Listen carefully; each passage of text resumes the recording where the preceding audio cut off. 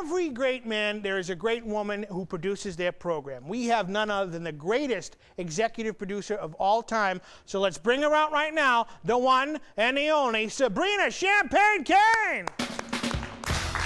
Oh my goodness. I will get out of the chair for this one. Oh yes. Get over here, Toots. Oh, come here. Oh yes. I love being the executive producer's employee. Get out of the chair there, Toots. All right. What up, TC? All right. What is going on there, Sabrina Champagne Cain? Just partying like a rock star. You're partying like it's 1999? A little later than that. A little later than that, of course. Let's at least hit the millennium here. Really? We are in the millennium right here, right now. All right, Sabrina Champagne Cain. Unique middle name. I mean, was that a family name? No. It was actually, it's a funny story because when I was actually born, my parents, they did not name me with a middle name. Really? No, but Champagne was actually the first thing I had when I was born.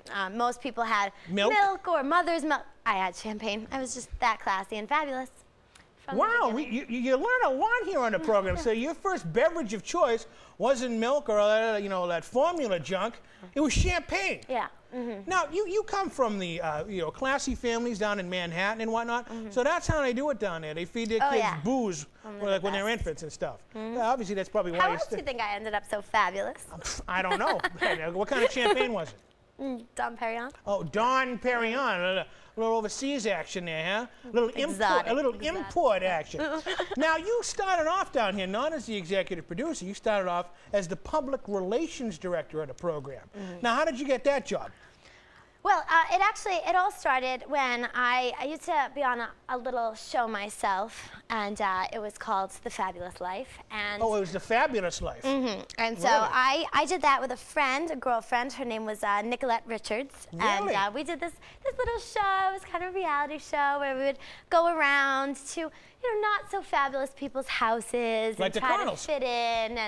And so I decided though that the media was all over me all the time. So instead of working against the media, I would work with the media. Really? And become a publicist. Now, I understand through the grapevine that you had connections. I know Frank is putting the fingers in the air right now. But with the Kennedys, I understand that those shades right there, you stole those right off the corpse of Jackie O? I don't like to say stole, but borrowed. She didn't need them no more. No. So those are real diamonds that I think JFK himself gave to her, before he went back into the left. But that's unbelievable. Now, Manhattan, what kind of Ivy League school did you go to? Obviously, you had to go to one of them. Yeah. Oh. Well, see, I went actually abroad when I went to school. I've always been abroad. You're not abroad. You're a lady, all right? Only Leo hangs around broads. All right. So Daddy decided that he couldn't have me hanging around the States and just be common. So I did go to Oxford. Oh, and there's the connection I see with Dr. McMurphy. There you go. Wow. Now, I didn't want to say anything. Now you've lost the British accent. I didn't believe you were over there for a while. I never really picked it up. Yeah. Really? Yeah. Can you give us your best impersonation of Dr. McMurphy? He always says to me, "Hello, sir. We're going to need to do a full inspection and make sure that everything's running properly." Wow, that's unbelievable. Yeah. I can't believe that. Now, trust me, I'm a doctor. He says. Oh, he's a doctor, huh? Do you actually know if he is a doctor or not? I haven't seen any certifications. Really, you haven't seen any of that stuff? It's a little suspect. Oh, he really is a little suspect, but he is the doctor. Cousin Leah. What about him?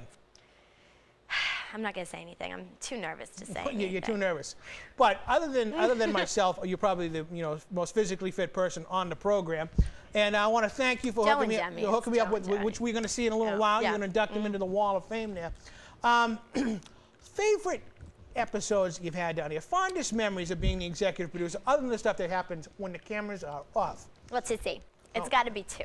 Oh, two? Two. All right, I'm sorry. I can't just pick one. You can't. You're I'm the executive producer. I can do whatever I want. Go ahead. So I'm going to do two. What's the two things? And so one was, do you remember after when we got inducted as the most fabulous show ever? Do I remember that? Remember that flight? I enjoyed my God. I enjoyed the flight so much I told the pilot to turn around and do it again.